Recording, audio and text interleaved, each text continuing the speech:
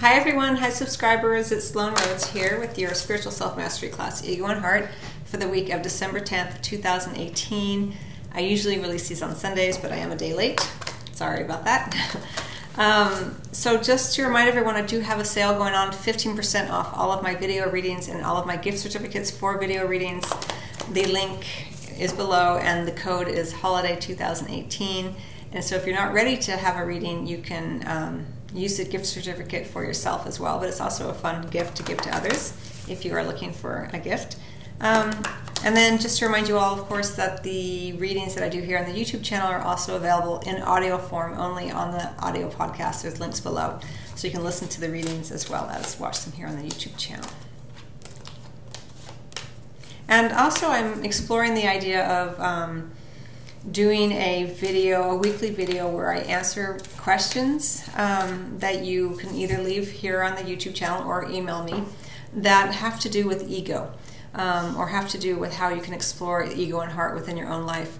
I do ask that they be no longer than 5 sentences, your questions, and I'll kind of just go through them, and if I feel that I can be of help in some way, I will answer them here on the YouTube channel. So I'm hoping to start doing that, and you're welcome to go ahead and email me at the link below or leave a message here on the YouTube channel if something that you're interested in. This won't be with tarot or oracle cards. I won't be predicting anything or anything like that. I'll just be answering straight questions around this idea of the ego, the heart, spiritual awakening, spiritual awareness. And again, if I feel I can be of use or can be helpful for you, I will select a question and address it here. And I'll probably start doing that either this month or next month, but you're welcome to leave questions regardless, and I'll keep a lookout for ones that I feel I can be helpful with or maybe provide some clarity with. Okay, let's go ahead and get started. I'm going to use the numerology deck today by Michelle Buchanan. Okay, so we have rebirth, and we have adventure, what we can expect to look forward to regardless. A lot of change energy here. Right, we have rebirth and we have 2 5s. Quite a bit of change, sometimes circumstances feeling sometimes chaotic, sometimes a welcome change. Either way, change is here, it looks like. So, rebirth. How might the ego look at this and try and distract us from the awakening that's occurring in the moment? So with the rebirth, in terms of the egoic energy, it's very simple actually. Whenever we are caught up in our ego and we are perpetuating a thought in that moment, we are rebirthing ourselves into the next moment with that same thought. Now this isn't meant to cause you anxiety, it's meant to help you draw awareness to where you can begin to shift patterns in the here and now, as opposed to one day changing your life, right? You can change your life in this moment by changing your experience of the moment, by drawing awareness to the moment, to the beingness of the moment. You are rebirthing yourself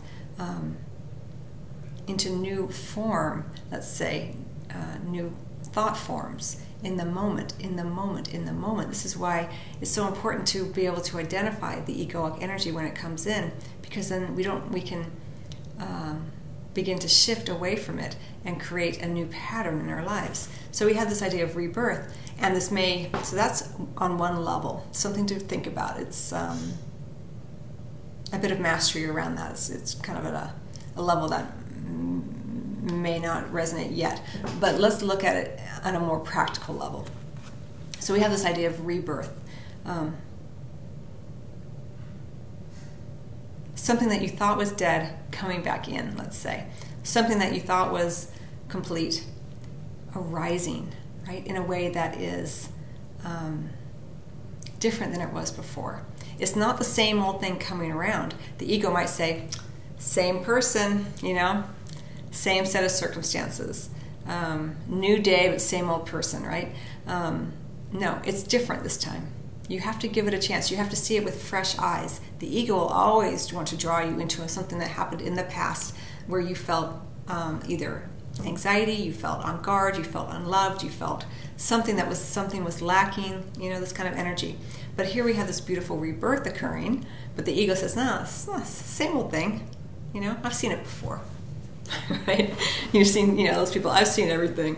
No, you haven't. You've seen everything possibly with the same eyes, but you have an opportunity here to see things with different eyes. And that's what the heart says. The heart says, look, it's a new experience. It's a new moment. It doesn't mean that you're like, would be the pejorative naive. It means that you are giving things allowance to be different than how you experienced them in the past. Not because the person necessarily is different, but because your experience of the moment is different.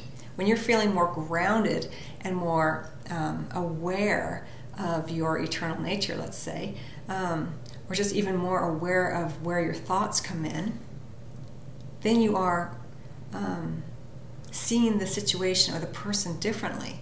There's an opportunity, as I mentioned, within each and every moment to rebirth yourself into a different pattern through your awareness of the moment. The moment. Am I connected to the moment? Am I allowing the moment to be just what it is?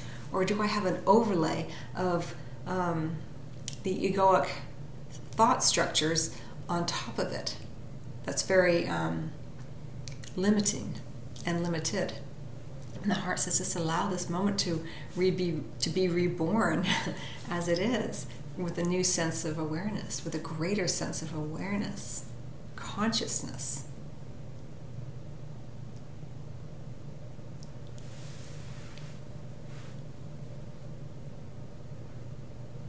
And then we have adventure, what we can expect or look forward to regardless. Things being different, right? We have rebirth, something new arising that you thought had been done. It's not being birthed for the first time, it's a rebirth, a reincarnation, let's say.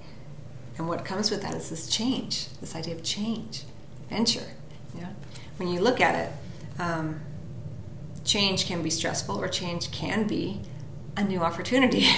A new opportunity each and every moment, a new opportunity. And that is the adventure of life. Sometimes it feels like a bumpier adventure, and sometimes it feels like just a joyful adventure.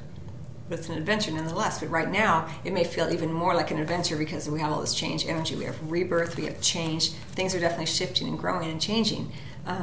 And it's going to be very, very important to recognize in the moment where the ego comes in to say, it's the same old thing, or it's not going to work out this time. It didn't work out last time, whatever, Or this person comes back in, same old person. Or, something lands on your desk at work that you thought was done and dusted, and it comes back in. There's an opportunity here to approach it differently, to do things differently. An old client comes back, rebirth. And many times the ego will say, oh, I know exactly what this is like. I've seen it 1,000 times. This person always does that. Whenever we find ourselves using the languaging of always and never, you're in your ego, because it's very limited. There's no room for expansion or allowance. And the heart says, a new opportunity, fresh eyes, allow things to be without the judgment that either you or the circumstance is somehow wrong or should have been done differently the first time. You're hanging on, the older pattern of it should have been, right? But then the heart says, it is what it is, just as it is, right here and right now. It's not always your preference. It's not about right or wrong. It's about it just is, without the overlay of the ego's judgment. Good, bad, right, wrong. So very interesting cards for the week. I love that there's so much change energy. I actually tend to really enjoy change, what feels like change and transformation, even though I've had a lot of it in my life. It seems like fairly recently. But it is an adventure. And whenever we get caught up in it's too much, I don't like it, change is hard. It's not that it's hard, it's that our resistance creates the experience of it being hard. Again, it doesn't mean it's always our preference, but when you can surrender to the moment being as it is, allow things to reformulate our thoughts, the situation, without the judgment, without the need for it to be different than our mind wants it to be. We can accept it, surrender to it, and then, because there's no resistance to it, we can feel more connected to right action that comes from within, from a divine sense of self, from the sense of right action, because we're not responding or reacting in a way that's filled with anxiety from the ego or resistance or all of that. And we can just allow things to be the adventure that they are. And we take action because we feel inspired to do so, not because we are trying to get out of the situation or change it, So I hope that makes sense.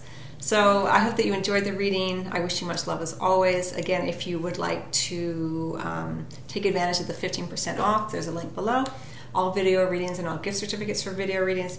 And if anyone is interested in learning more about how I might be able to help with any kind of questions regarding the ego or the heart or spirituality, you're welcome to leave a message or to email me, leave a message here. And if I feel that I can be useful or helpful in some way or provide some kind of clarity, I will do so as best I can here on the video channel.